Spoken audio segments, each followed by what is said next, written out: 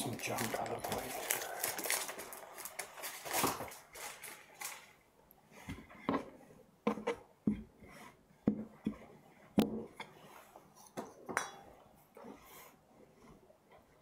Back to our bucket. Well, no, our bucket is done, I think. We'll move on to something else. Let's get going. Good morning, good morning.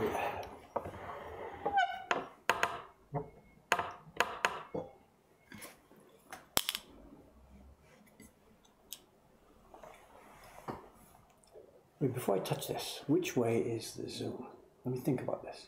When you stand there with the camera looking the normal way, you pull your finger as a right-handed person, it zooms. So for me, I should push to zoom. I'm terrified of this. Push to zoom.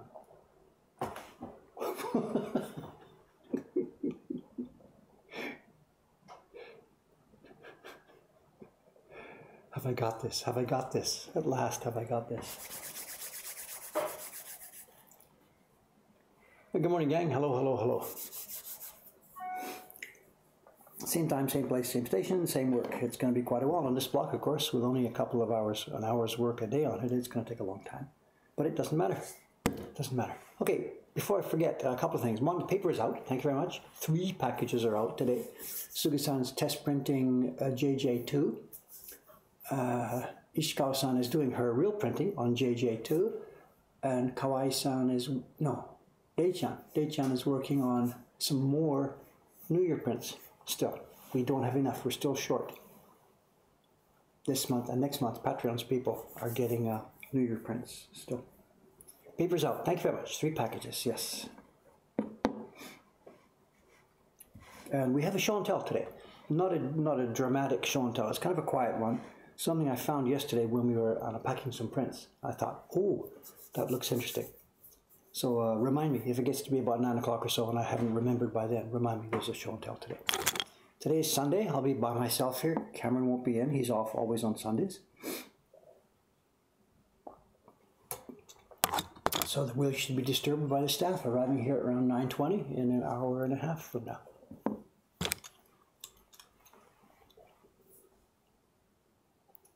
That might not be a bad idea, you know. Let me think about that. A little status sticker. Paper is out. Yes, yes. Yeah. Yeah. In fact, I'll forget this. Can you send a question about that, please? We've got our question box here. This is our question box. Could you do me a favor? That same comment you just made right now, please send it to me as a question in the Twitch question box. And I will try and implement that. That would be a great idea. Paper status out. But then if you don't see it, well, it means I've forgotten, doesn't it? Okay, anyway, good, good. My life revolves around my refrigerator duties every morning. But actually, it's so important to the printers, you know. If I do forget to take that out, that's already cut.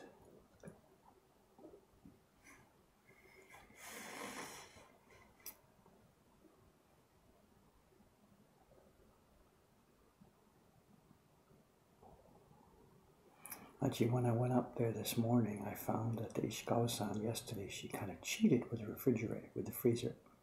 She was here late last night. She was the last one out, probably around 9:30 or something. And I see on the schedule board that she's going to be here this morning early. So what she did was she didn't even put her paper in the freezer. The back room there, you've seen it when we do sizing in the morning. The temperature is about 10 degrees or so. So she just put 2 and 2 together. She's leaving at 9:30, coming in at 8 or something. 9 o'clock. So there's no need to put that one in the freezer. It's just as staying outside. It's no difference.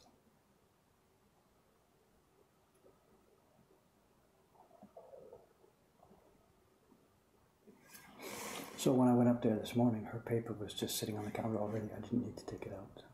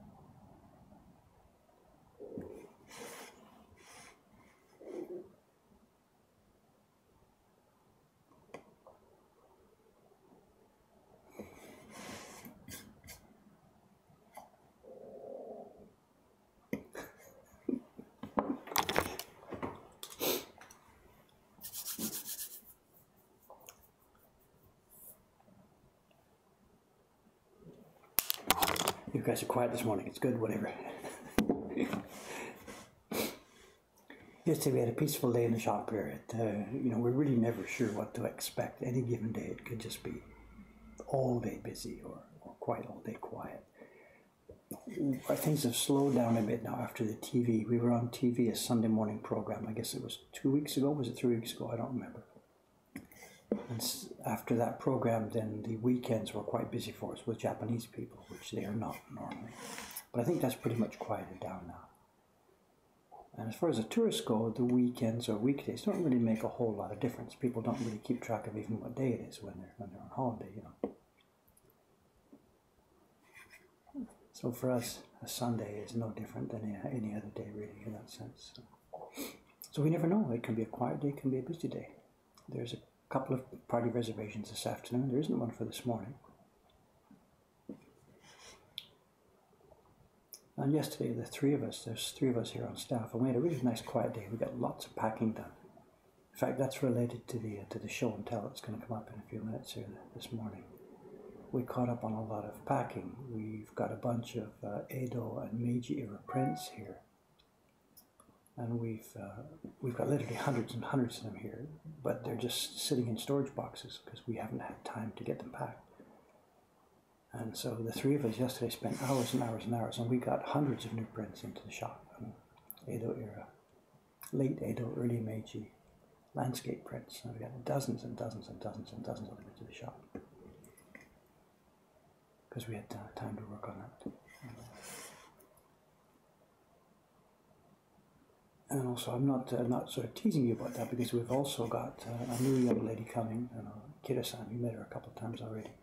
And she's going to be, one of her main jobs for the next couple of weeks is going to be scanning and uploading new flea market prints. So a lot of those Edo era prints and Meiji era prints will be up on the website within the next couple of weeks. She'll be working on that pretty much all day Monday, scanning one by one, bang, bang, bang, bang, bang, uploading.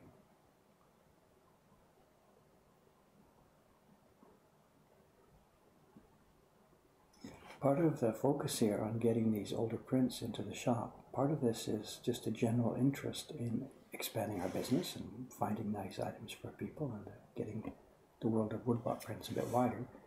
But part of it is also kind of a protection, defense for me. Our printers already are working, as producing as many prints as they can. I can't ask Suga-san, Ishikawa-san, and the girls to say, okay, hey girls, make twice as many prints this month as you did last month. They can't do that. And yet, because of the success of the JJ series, they're basically being put in that position. And the problem for me is that the time they're going to spend making those subscription prints is time that they can no longer spend producing some of the other prints in our shop. So I'm looking at a situation where come March and April, I will be very much out of stock on a lot of the standard prints in our catalog. And even some of the Heroes prints, we're going to have trouble getting enough time to reprint them. So because of that, if I don't do something, we will have a situation where people will be coming into the shop in the springtime, and like there'll be nothing here for them. So although I can't increase our print production just by turning on a tap, I can increase our print inventory, including older prints, by spending more money and buying a whole bunch more. And that's what I've been doing, since this thing has become changed. I am buying many more older prints, expanding our selection of that sort of stuff.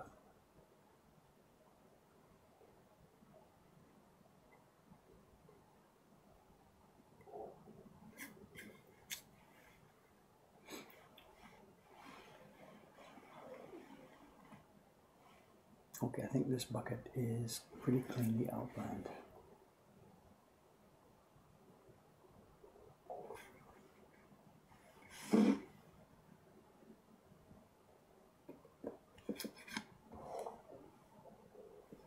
Let's leave the bucket for now and then move on to another area.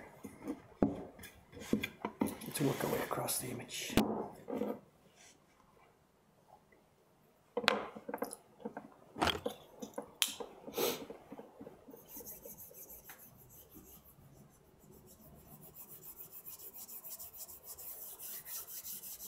How am I feeling today? I'm fine. I'm quite You know, I was down for a day or two, not so well, but I'm fine. Nothing systemic, of course. I was just kind of tired.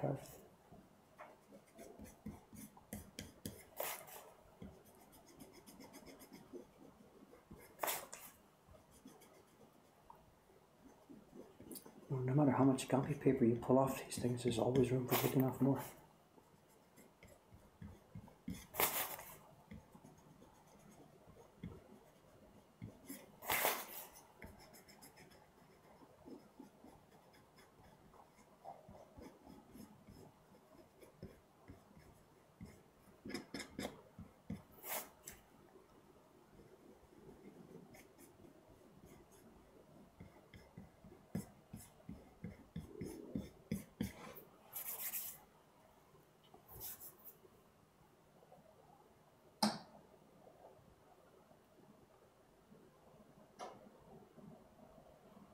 Have I thought about disappearing for a month to test the resilience of the shop?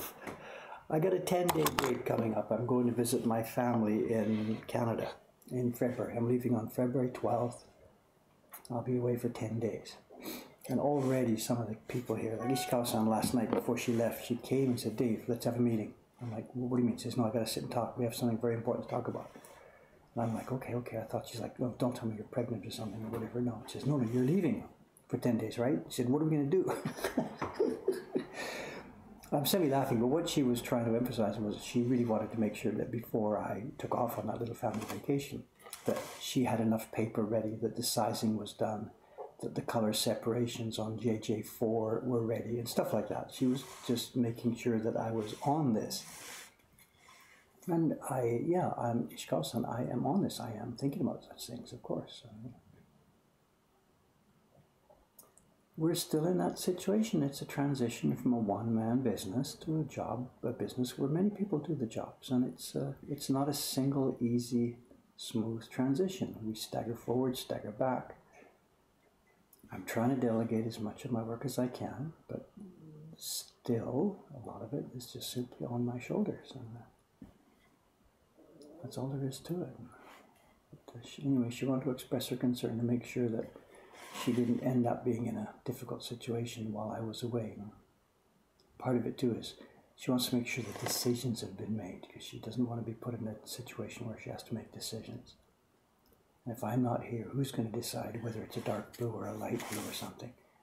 And she's terrified of making decisions. Most of the people here are.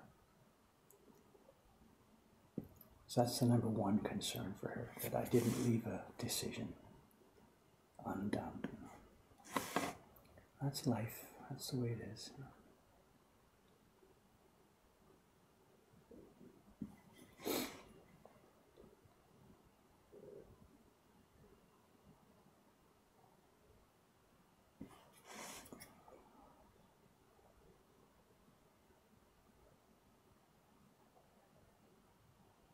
Oh, this is a bit of a hard piece. This boxwood does have harder spots. There's a lot here.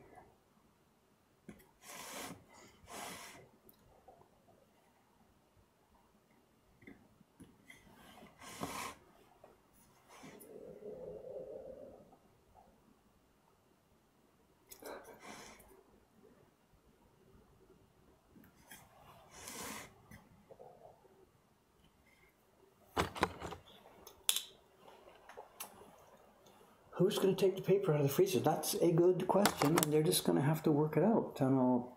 I think probably what they're going to do is, the ones who are coming the next day, for example, if Suga-san's working on Tuesday and coming on Wednesday, this is February. It'll be February while this is happening. The back room is really cold. What they'll be doing is just leaving their paper out. We've got into the habit over the past few years now, our paper goes into the freezer every night, whether it needs it or not. And really, sometimes it actually doesn't need it. If you're doing a job of 100 sheets and they've got 50 colors for each sheet, it's going to take 2 weeks, and you're doing this in August, then yeah, you're going to be really, really careful about the mold. If you're doing a job that's only 50 sheets and 6 colors and it's going to be finished in 4 days and it's February, you really, honestly speaking, don't need to put it in the freezer in the first place. We've just got in the habit of doing it as I said, it's become a total standard routine for all of our paper. And I'm going to take some days off in February where it's the best possible time for doing this. So almost certain what they're going to do is they're going to leave their paper out on the table in the back room where it's really, really cold. And none of them have jobs right now that are really extended jobs that are taking months and months to do. So there's going to be no danger of mold. If we were doing this in the middle of August, we'd have to work out plan B. Somebody else would have to take the paper out of the freezer.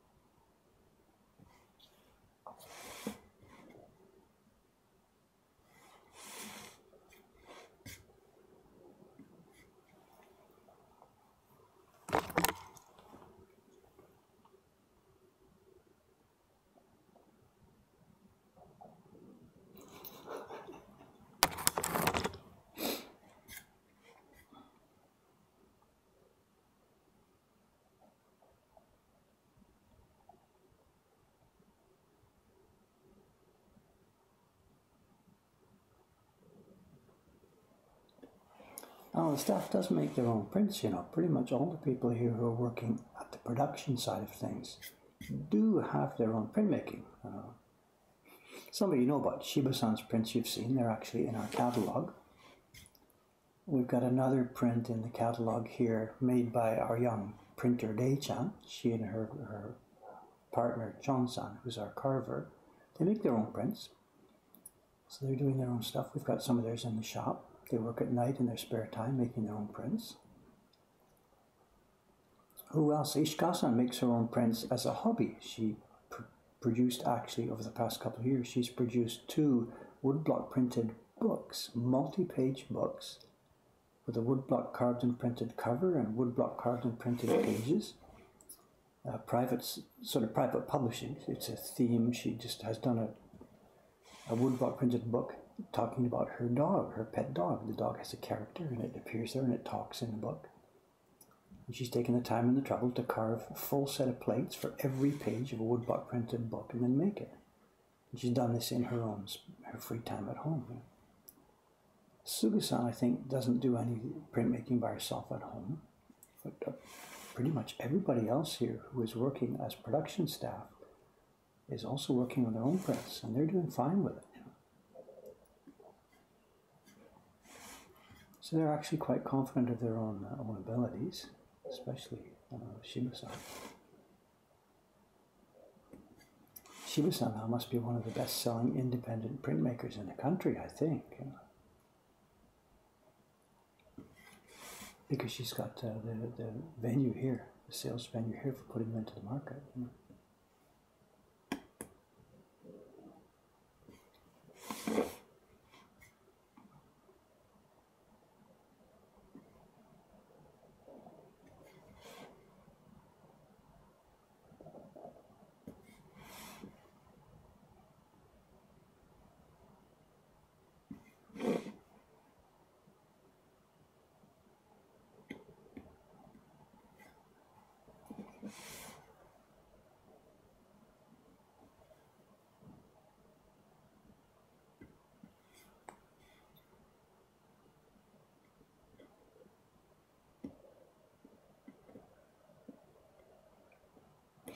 This wood is nice. I'm so happy that we got this. I tried to do this. So nice.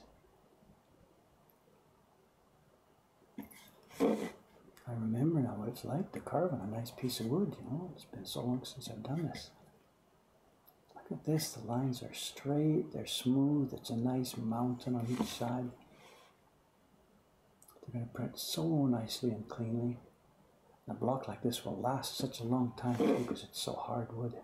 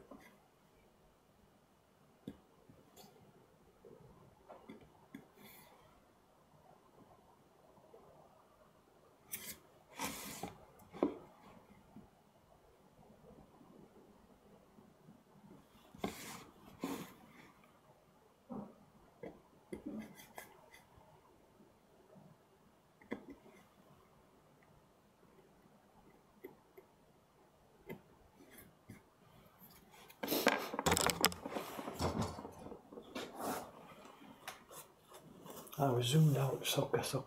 Sorry about that, right?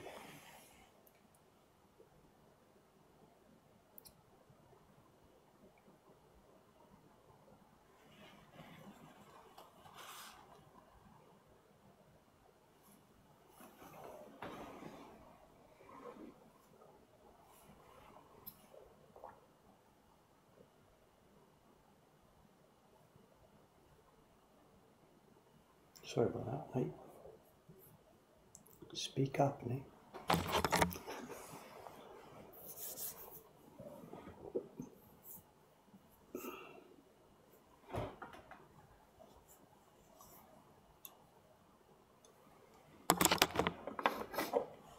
The dog book has 2 volumes now, right? I didn't really follow it very well. She doesn't tell me about any of that stuff, you know. She sort of says, "Oh, I'm embarrassed to show it to you." So she won't tell me about those things. I have to hear about it from other people.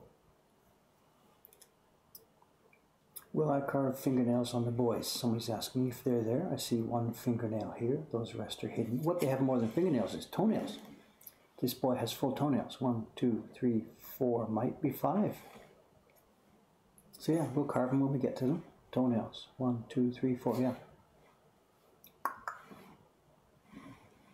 I'm going to carve what I see. And we're not drawing anything here. It's my job to carve what I see in the picture.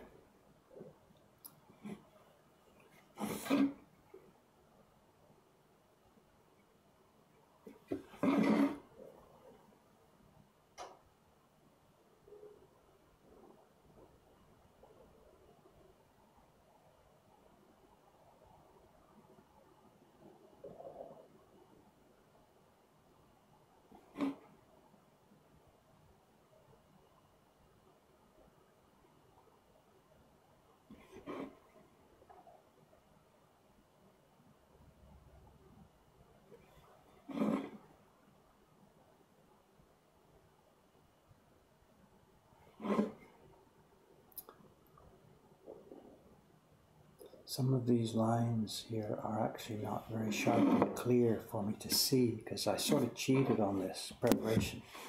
Not cheated, I shortcut it. I took the woodblock print that we're reproducing.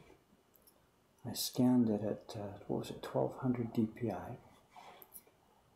Then I didn't do what we did, for example, with the octopus print or the great wave print, where I then traced myself in Photoshop. I then traced carefully every single line, removing the colors, leaving just the lines for a key block. I didn't do that this time. The print I had was done in fairly light colors, and the key lines seemed fairly clear. So I brought it in Photoshop and played with the levels and hue and saturation and stuff like that. I tried to take out the color backgrounds and leave just the lines. And I did that. So this is not something that's been traced by me. This is simply an output from Photoshop. In some places it left the lines fairly visible. And in some places where the lines were really faint, like it's in those toenails, it's left them a little bit less visible. So I'm going to have to sort of scramble a bit to maybe make up a little bit when I'm doing it. I'll keep the original print nearby when I'm doing those parts, refer to it, and just sort of carve them as I go along. I didn't really think this job was worth spending a couple of weeks tracing it first before then starting to carve.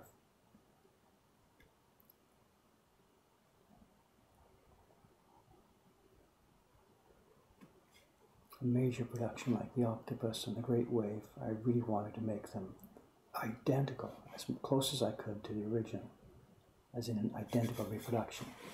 So I took the trouble to really trace and shape and get the character of every single dot and every line on the print for the Octopus and the Great Wave, because they were, quote, reproductions, unquote.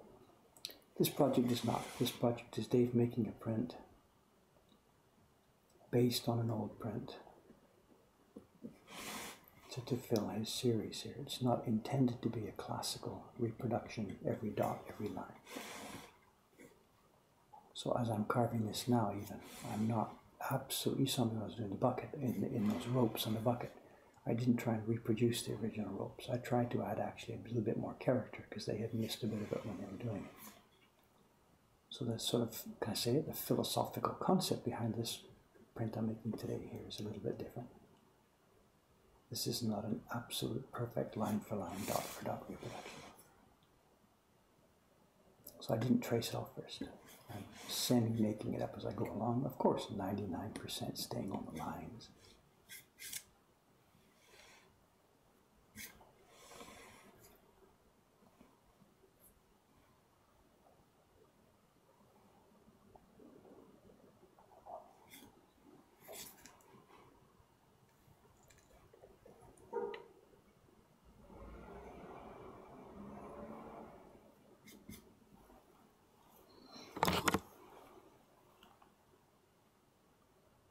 It's no more fatiguing to carve in boxwood. It's clear, it's smooth and easy. You know, I broke the knife the other day because I just wasn't sure about the resistance level that was in there, you know. Oh no, this is easy, clean work. Someone's asking, what about the dirt on the clothes? That's left over from the color blocks. That's going to be a color pattern. That's these dirty things on, where am I here? These dirty things on clothes. These are what the Photoshop didn't pull out of the color patterns left over. We'll do those later on the color blocks. At the moment, I'm just simply pulling out the key blocks.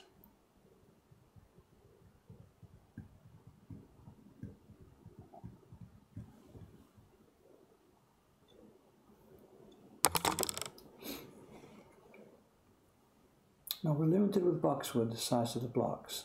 There's just a limit. The trees just don't grow physically large. They get old and old and old, and it's not a question of developing massive trunks. Boxwood trees are very small. They're stunted, they're short. They bush out, but they don't grow large trunks. That's just the nature of the species. Jonathan and I were talking about this just last night, you know, about this. The fact that we can use boxwood for small prints like this, but what about the Ukiyo Hero series and stuff like that? So we were thinking about other alternatives we haven't ever tried yet. And people who are doing wood engraving, engraving, have used boxwood for many, many years, and they're not bothered by the size because they make bigger blocks out of smaller ones. they patch together chunks of small pieces and make bigger ones. And when you're on the end grain, you can get away with that. But on the plank, you can't, because the planks warp and you end up with a different feel and tone in different parts of the wood. But we were thinking about what other different kinds of trees. And in the engraving world, it's quite common to use other fruit woods. Apple, pear, stuff like this. Pear was used in the engraving days. Pear wood apparently is hard and dense, similar to boxwood. Again, we're talking about end grain engraving, not carving on the plank. But then the thought came up was, yeah, if it's fruit trees that in general have hard, dense grain, what about apple? How would that be for carving? Because you can get apple trees with a big fat trunk. You know, I've seen in my own experience. We had an apple tree in the backyard, and it was a big fat tree. So I wonder if that's something that's worth investigating. And a cherry, that's one reason why cherry must be used. Cherry's actually related to that, right? It's a fruit tree. So maybe this is another avenue worth exploring.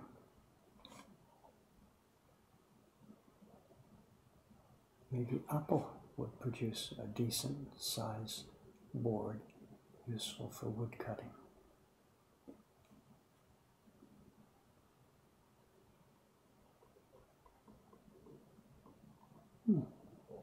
Ooh, that came out nicely. There she goes.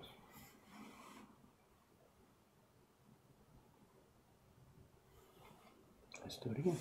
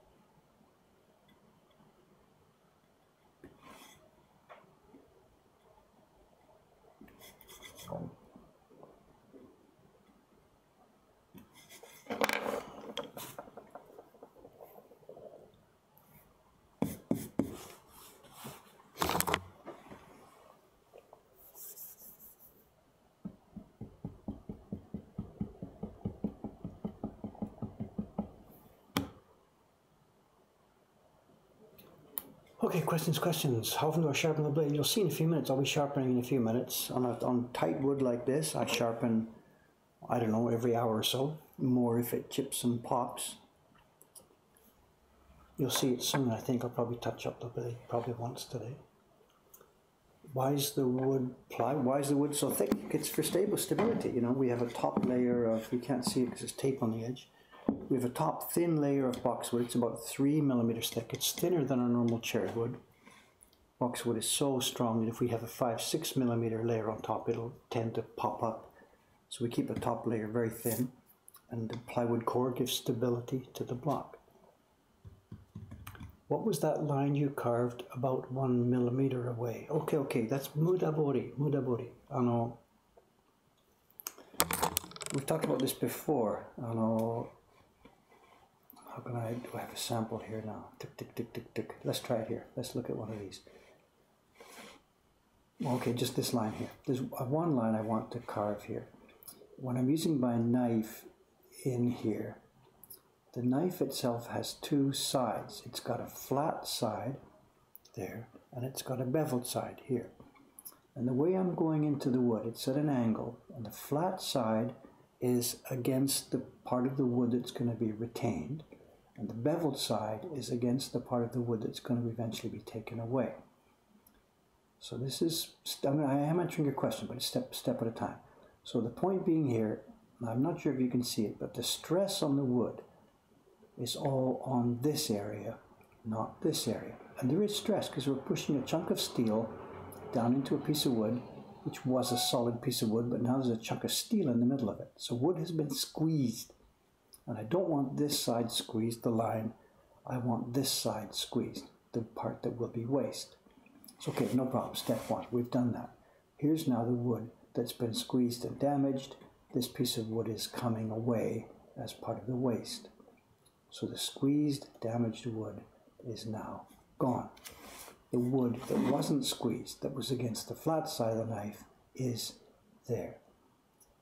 Now, when I want to carve the other side, if I just come around here like this now and do the same thing again, I'm at a bit of a handicap because something is different. The part of the wood that is going to be left, that line, no longer has any backup. It's thin and it's all by itself. And if I just put my knife in here and start cutting, I can keep most of the squeeze on this side, but inevitably some of the squeeze and stress will now go onto that thin piece because it has no backup. So what's commonly done is this. We put another line in. This is called mudabori, stebori, throw away carving. Mudabori is something else, I'm sorry. This is stebori, throw away carving. We're cutting a line in the junk wood that will be thrown away. It's completely wasted effort, it seems like. But what it does is that when I now come to carve this line, as I carve down here, the waste side now can easily move out of the way because of that relief cut. And this means even less pressure goes on the wood that's going to be retained, that line behind me. You can see it's starting to move already. So this is an extra way to reduce pressure on the wood that is going to be retained.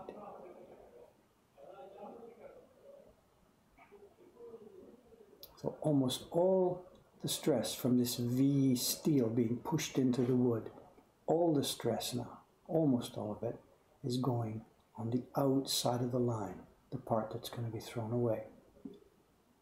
To the corner, pop it out as always. And now this junk wood, actually now it may be, it's not quite carved enough to be removed. We can do that now. Here it is, you can see it, it's mostly free. And if I did that correctly, actually I screwed it up a little bit, it's not quite so straight here. But if I did that correctly now, this piece of wood that's been left has had very little stress applied to it. It's a sort of a mountain shape, you know, it's got slope on both sides. And if I've been good at this, it hasn't been stressed at all. All the stress went out into this area and this area. Why is this important? Well, if I had put stress on that wood, if I had squeezed it, it would then be squeezed now. And it would look pretty nice. It would look like a fine line squeezed, very thin. But with squeezed wood like that, when you come later on to do your printing, you put water on the block, water-based pigments to print it. That line drinks that water, expands like crazy, and you get way, way fat lines all over the block when you really thought you had carved nice thin lines. I fell into this for years before I understood how to use the knife properly. Most of the prints I carved in that Poets series were carved the wrong way round. I put the bevel against the line because that's the way I was told to do, incorrectly. And I didn't know about stebori, throwaway carving. So my Poets blocks were hugely trouble for me. I'd start printing, the lines would expand, I'd have to get back under the carving and thin them down, which was difficult.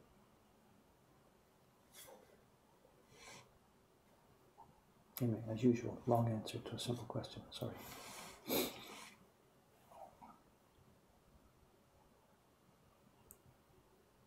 And I had the wrong Japanese term. It's not mudabori, waste carving, it's stebori, throwaway carving. Sorry about that.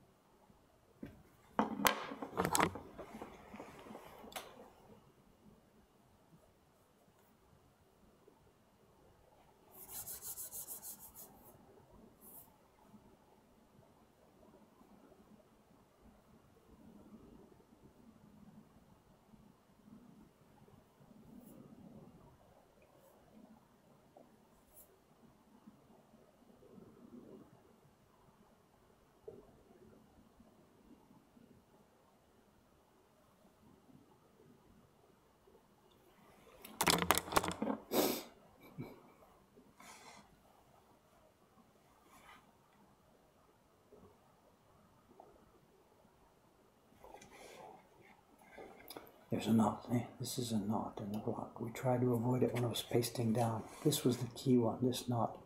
I had to make sure it didn't fall on this line when I was pasting down the design, but there's one here. Not in a good place, but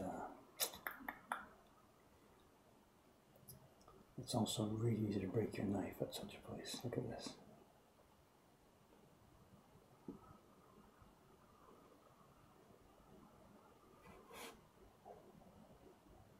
Do you notice also too the angle of the blade here? I don't mean the angle this way, I mean the angle this way. When I came around that corner, for example, my blade here is, to me, almost straight up and down into the wood, because I've got to go round the corner. I don't want too much metal in the wood. But when I was carving that line here a minute ago, now I'm carving this line, the knife now isn't standing straight up. I tilt it down, down, down, down, down, down, down, down, down. You can see what it's doing. That's putting more metal into the wood at any one given moment. There's 2 or 3 millimeters of the blade in the wood, and that helps keep on a straight line. It's difficult to curve this way and that way when your knife is down like this into the wood. So you see me switching back and forth. I don't even really think about it when I'm doing it, but anytime there's a straight line like this, down goes the angle. And now as I get close to the end, I've got to stand it up again. Ready, ready, up we go. Standing up, standing up, standing up, standing up, right to the tip, and away we go. A short piece like this, of course, the knife is now standing up. I'm coming right down from a vertical angle into the thing. Then back again on the other side. Now I'll start by standing up, take the tip off, and now lay it down again and try and put as much blade into the wood as possible.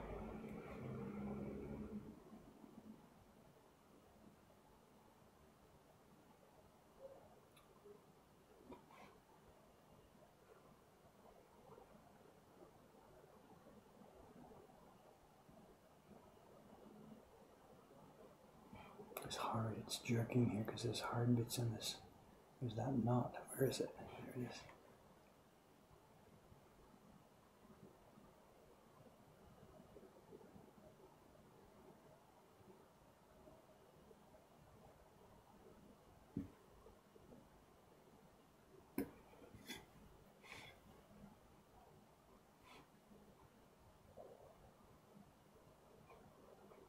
That's tough.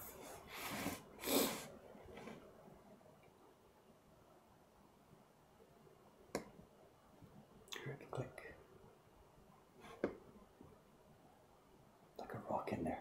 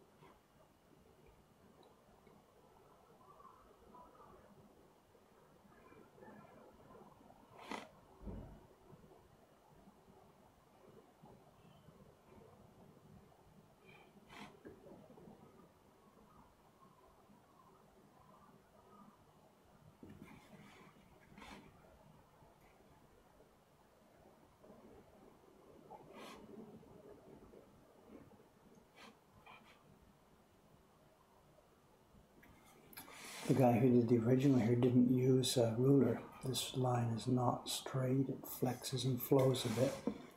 We're just following.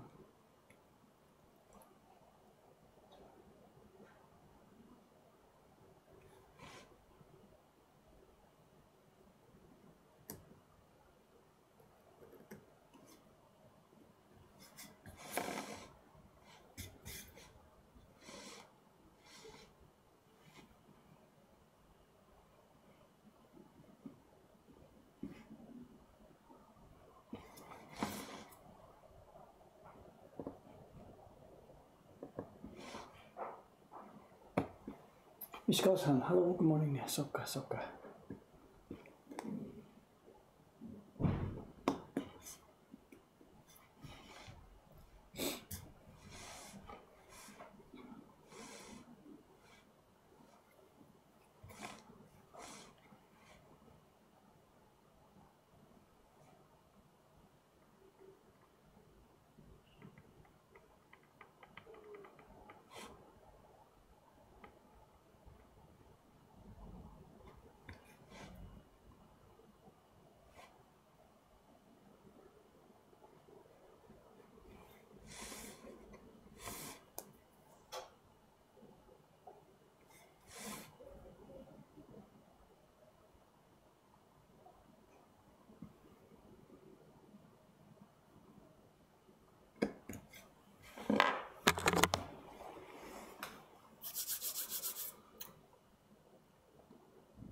Oh, conversation, conversation.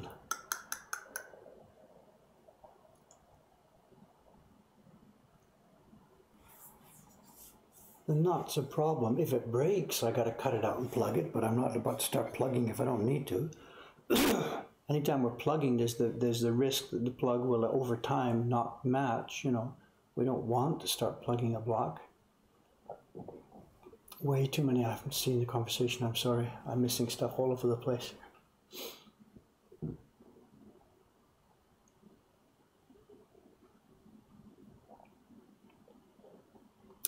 Language. The cross grain is easy. The cross grain, I tell you, cross grain. And when I was a beginner here, I was thinking, you make a cut with the grain. Where's an example? I don't have one, so I can't. Let's see. Whatever. If you hear, the wood grain is running this way here. There's the wood grain on this block. It's this way. And when we've got a line that runs across the grain, my pen won't draw. My pen won't draw on the copy paper. The line across the grain and with the grain, totally. When you're running with the grain, suppose this is the line I'm carving. The biggest difficult part is when you're running with the grain, your knife tends to try and follow the grain lines. Your knife doesn't want to follow the actual carved line. Your knife wants to follow the grain lines. So it's really, really difficult. You can't dig into the block. You have to scratch just the very surface of it, the line you want. If you dig into the block, your knife will really tend to follow the grain lines. So for accuracy, with the grain is really difficult. Across the grain, for accuracy, it's really no problem because there's no grain to follow. Your knife just follows the line that you drew. So accuracy is much easier across the grain. What's not so easy is when you're now cutting the back side. When we've done what we showed a minute ago, when we had one line carved, and it comes time to carve the back side. If it's with the grain, this line is fairly strong and smooth because it's wood that goes with the grain and it's difficult to chip and pop. If you've got a line like these water strokes, these are across the grain. And if I'm not careful, if I push my knife in too far, stress them too much, pop, you will get a piece that pops out against the grain. So you have to be really careful both ways for different reasons. Carving with the grain, you have to be really careful about accuracy, but the lines don't split.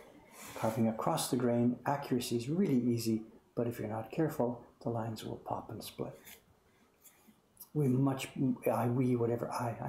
prefer carving across the grain because that's part that you can control easily. You can control your depth, you can control the stress, you can control what's going on, and you usually end up with a beautiful, beautiful, clean line exactly where you wanted it to be.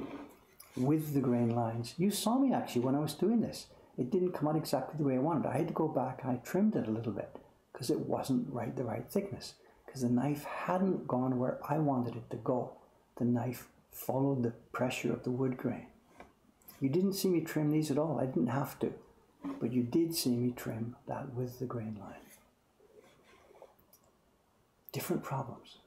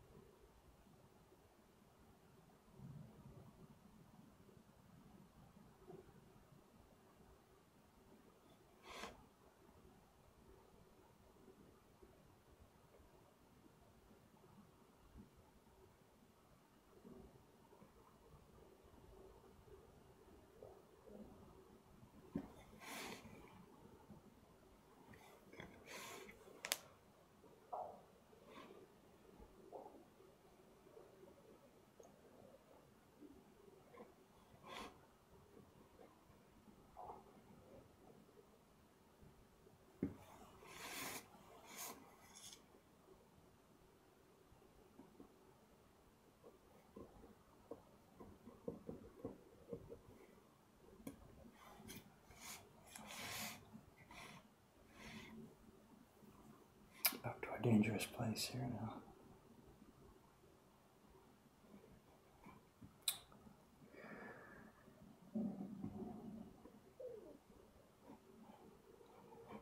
Oh, this is rock hard here. I can't believe I'm going to get through this without trouble. The knife just skates over this part like it didn't even, like it's ice. Cut, cut, cut, cut, slide. It just slides over this part.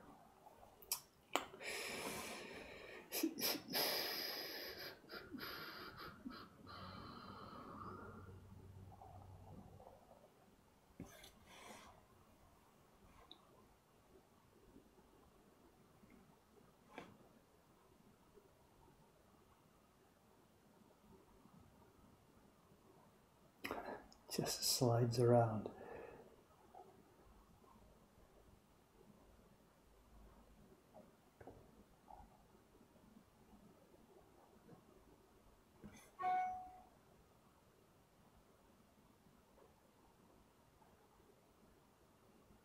There's normal.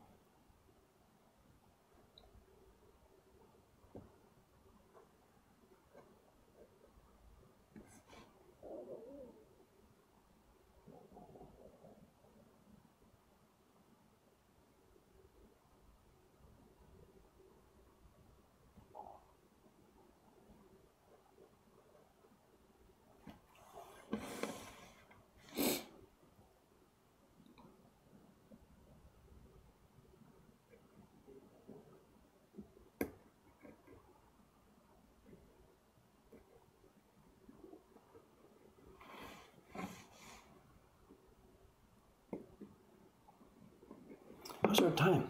Oh, 9:07. Show and tell, show and tell. Show. Let me get this little strip out.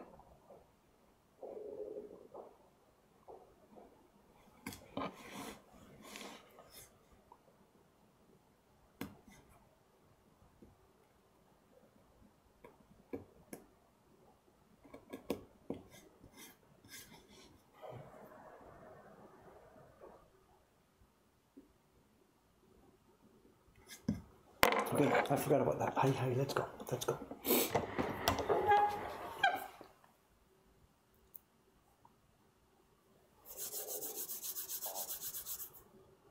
An extra knife with a more acute bevel. No, an acute bevel would break in an instant. Really rock hard wood like that. I want less acute because an acute bevel will just snap off. Absolutely. Get this strip out quick. Yeah, so okay, let's zoom out a bit. Okay, what we were doing yesterday, as I said, we were packing a bunch of Edo era prints. We got a whole bunch, hundreds, literally a stack about this deep of Edo era prints over the past few weeks. And we've been bit by bit getting them sorted out and inventoried and cataloged and put into the shop. And yesterday, a bunch of the ones I was putting into the shop, where's the example I had here?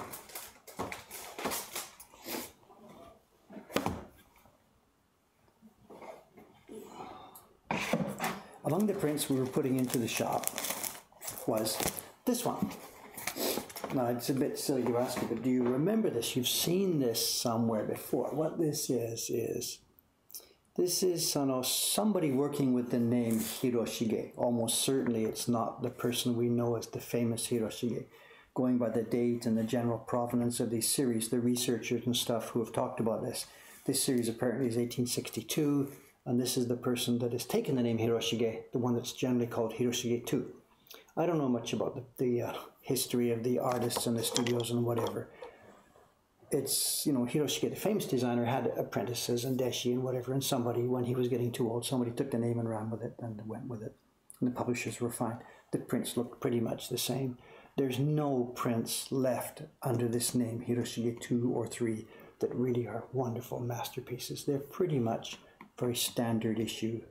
If I said hackwork, that's a bit of an insult. They're just very standard, commonplace drawings. Nothing really special about them. Some can be very nice. This one's very nice. But the niceness mostly comes from the attractiveness of being a woodblock print with the paper and the washi and pigments. Anyway, this design, you haven't seen this print before because this is new to me. But this design you have seen before.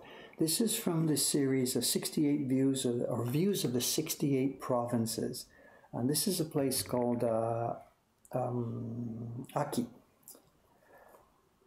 And to put the mystery gone, a few months ago we got a package from Harada-san, the old carver who died, who left me his bench, or whose son gave me the bench. Harada-san, the old carver. We received a package of various loose printings and blocks and random stuff left over from the old carver Harada, who died in the 1960s. And when I was cleaning that stuff up and putting it into folders, we found various test prints and proofs and different things that were going on. And among that package was something that I pulled out, and I showed you at the time because it was really interesting. Hang on, where are we? It's in here somewhere.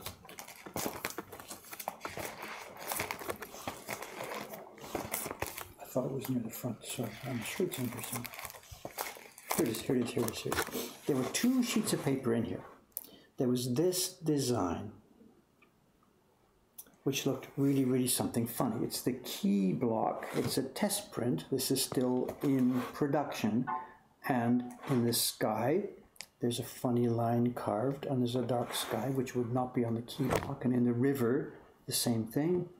There were a couple of boats carved here, and then there's a bunch of funny black blobs carved. And what is this? It seemed to be a mystery at first, but what this was partway through a process when the key block was being carved before they had carved the color blocks. They needed to know when they carved the color blocks for the river, the blue river and the clear sky, they needed to know where the snowflakes needed to go. So they had been drawn on the tracing, and the carver of the key block made sure that we were able to see where the snowflakes could go, even though they wouldn't be appearing on the key block. So he left wood in the river area, carved snowflakes in it, and in the places where he needed key lines, he couldn't do that, so he just left a tiny blob of wood, carved a snowflake in it. Now once the color block transfer had been made, those things would then be removed from the key block, and that's what we also have in Harada-san's folder. So this is the finished key block, an impression from the finished key block, ready to make the print. And by the time it got to this stage, there would have now been a color block for the river with snow carved out of it. Also down here, dot, dot, dot, those dots that we had here, showing where the snow was. And there would also have been a block for the sky carved with all the dot, dot, dot, dot, dots showing snow. And once those color blocks were carved, he had then come back to the key block and ripped away those temporary areas. So we have key block at stage 1, where the lines are carved, and enough information for color transfer is here. And then we have stage 2, the color blocks now exist, and he can come back and clean away the key blocks. Anyway, point being, what we have now found is, we have now the original Edo era print that this whole thing was copied from. Now they made their reproduction at a slightly smaller size. You can see what's happening here. This is the Edo original, and this is an original Edo era, 1862. This is still Edo. Edo ended in, Wikipedia please, 1868? Is that when Meiji started? Yeah, 1868, yeah, because last year was 150 years. So this is an original Edo era print from which this reproduction was made. Now they didn't do it at exactly identical size. For some reason they were making a series of prints at a slightly smaller size. So anyway, this was going to go into the shop yesterday, and I was seeing this and I thought, wait a minute, I've seen that picture before. So I think I am not going to put this in the shop. I am going to steal it myself and keep it in my own little collection here, because this will make a great story at some point when we've got our little exhibition space upstairs to explain how prints are made. So we're going to keep this one. Then when I was going through the pack, the girls had been packing these, and once I saw this one, I thought I'm going to keep this. I looked through the deck to see what else might be interesting, and something else came up. This is the same series, 68 views of the various provinces of Japan. And when I saw this, I thought, oh, look at how much fun this is. And this is interesting. It's a random, just normal view of a landscape. This is 1862. This is Edo. And look what we've got here. We've got a landscape with different depths, stuff in the distance, stuff in the foreground. We've got shading, shadows on the different landscape items. Not something that was really popular, common in the Edo time. We have, look at this, gradation on the mountains, gradation on the back, and we have, extremely unusual for this period, we have a clean, flat rain block applied over everything, the top of everything, in thin lines. Where have you seen this stuff before? This is, I mean, they didn't have the word Shinhanga back then, but this is the kind of stuff that clearly is the rudimentary beginnings of what became the Shinhanga in the 1920s and 30s. That stuff didn't just pop out of nowhere. The rudiments of it, the basic fundamental pieces of the puzzle were all there. Distant landscape, gradations on the hills, atmospheric rain, soft colors. I'm not going to call this one Shinhanga because that's not what it is, and they weren't even thinking of such a thing. But this is a real kind of, for me, it's a kind of a link. And again, when we're building our exhibition space upstairs in the next year or so, as we're preparing the exhibitions to talk about prints from our collection, there are going to be all kinds of stories that we're going to find. I mean, every print has lots of stories. Try not to internationally broadcast embezzlement. Embezzlement, what are we doing? I said I stole it. I'll pay for it, of course. I said I stole it from the shop. You can't buy it because I'm going to keep it back for myself, is what I'm saying. These things are all mine, actually. You know, they're all mine. We bought these prints. This stuff actually technically is mine already. You know, I have more prints than I even know about.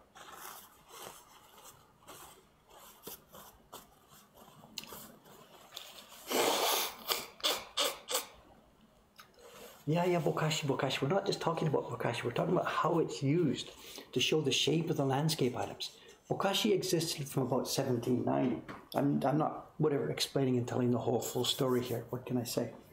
I'm talking about the way it's used to make a particular feeling of depth of landscape. The main Hiroshige used bokashi all the time, of course. Every print in the 1830s, 40s, and 50s had bokashi. Anyway, whatever. We'll keep this aside, and later on we'll analyze it, we'll look at it carefully, and we're going to show a series of prints A, B, C, D, E, of which this will become part of a stream, showing how the 20th century prints came to life.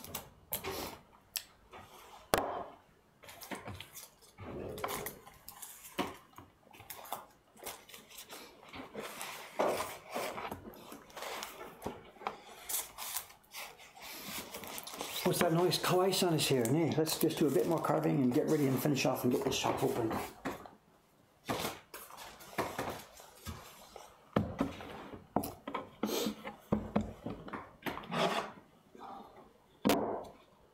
And finish off this little tablet here.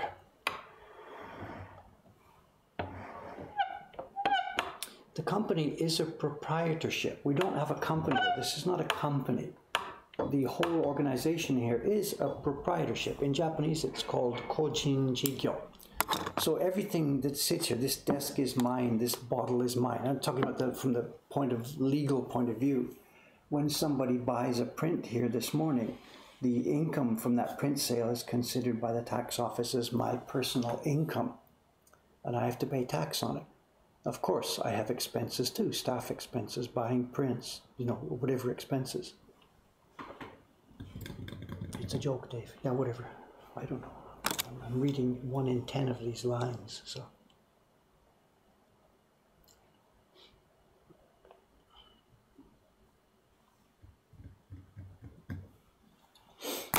Okay, let's get busy on this here. Finish off with a little bit of real work.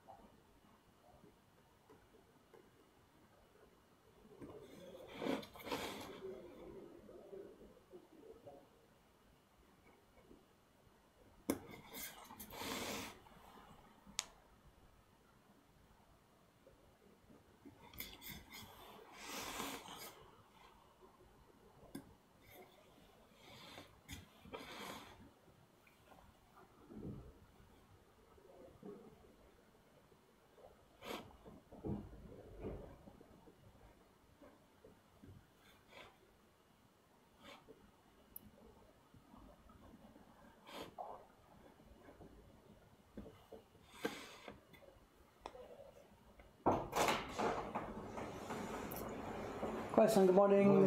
Hello. Let's say hello here. It's Kawai-san again this morning. He and I, who's else? Nakamura-san is here today as well. あ、そうです。中村さんと僕ですね。じゃあ、パーティーは午後。1と2時かな。じゃあ、簡単ですね。Good, good. Should have an easy day today. So.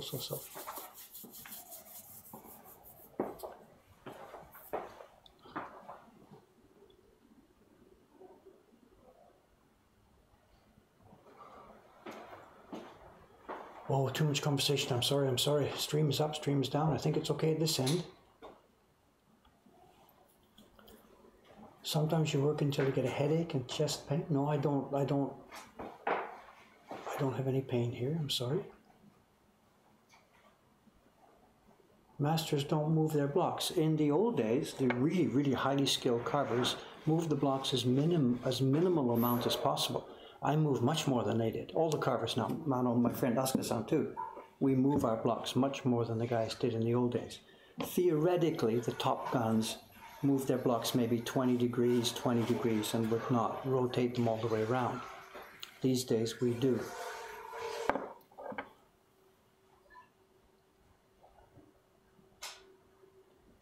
Yeah, and it's a question of training. I don't want to start it now. It's too late to start the full explanation now.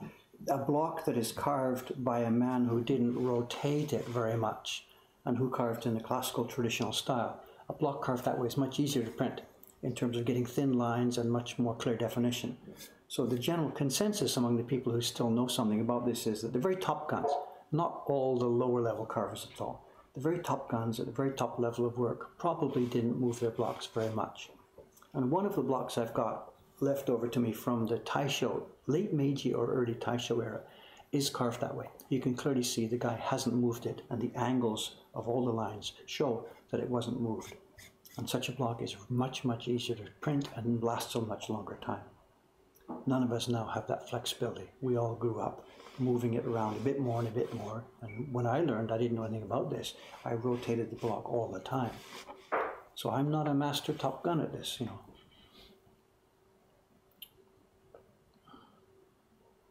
Anyway, it's a longer story to explaining about all the angles, and it's just no time for it now. If you trigger me again on this when we have more time to talk about it, we can explain more about that.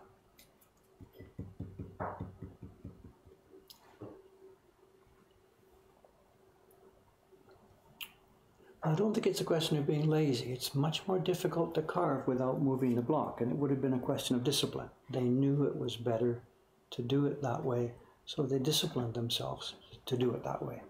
For me, the first 10, 15 years I carved with no knowledge or discipline, I just carved in a way that I thought made sense. And if I had known then what I know now, if I was only 20 years old or 15 years old now, I would love to discipline myself to do it that way. I could add that to my YouTube documentary, whatever. It's in our list of things to talk about on our YouTube somewhere, coming up and down. Anyway, here we are. It's 9:25. It's time for me to help Kawai-san get the shop ready, up for business this morning. We got a bit of work done today, not a whole lot. I'm sorry, I probably spent too much time looking at the chat window here than I should have done. Okay, today is Sunday. We'll have one more day.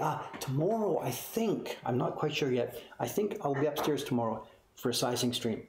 There's a bunch of entries on the DOSA calendar, the sizing calendar. The staff needs paper by about Wednesday or so. And I have other plans for Tuesday. So I think tomorrow's stream might be a sizing stream tomorrow. And it's going to be fun because Aoyama-san has been trying to think about a way to help me. It's been too cold in that room. The size has been congealing at the moment that I brush it across the paper. And he's prepared a hot tablet for me up there. And it'll be a change. We'll try and see how it goes. So there we are. Tomorrow I'll be back here. Same time, same station. I'll probably be upstairs. I may be down here. I'm not quite sure. I'll see you tomorrow. Thanks very much. See you again. More sizing tips. Congealed size. Yes. There's probably a sizing stream tomorrow. We'll see.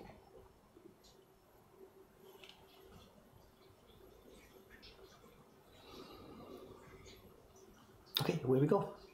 Stop streaming. Thanks again, guys. See you tomorrow.